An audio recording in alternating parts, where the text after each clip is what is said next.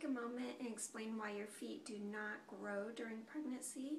Many people believe that they actually grow during pregnancy, but what's happening is your foot's actually collapsing, not growing. So say this is your foot, this is your heel, this is your arch, these are your toes. Ideally, your weight is centered over the ankle and the knee rather than push forward over the arch of the foot.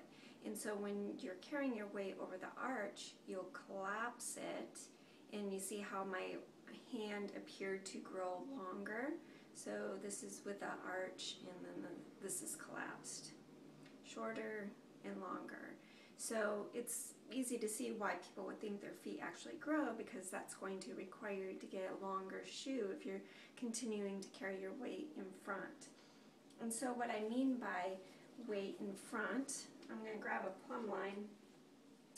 And so ideally your weight falls from, well, your pelvis is backed up over midpoint of the knee and the ankle.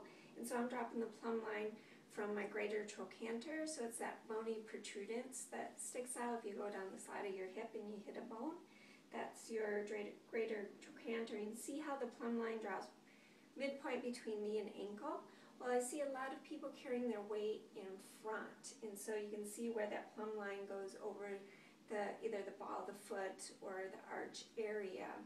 And so you add the extra weight of pregnancy, and that's a lot of weight that your body your feet have to support.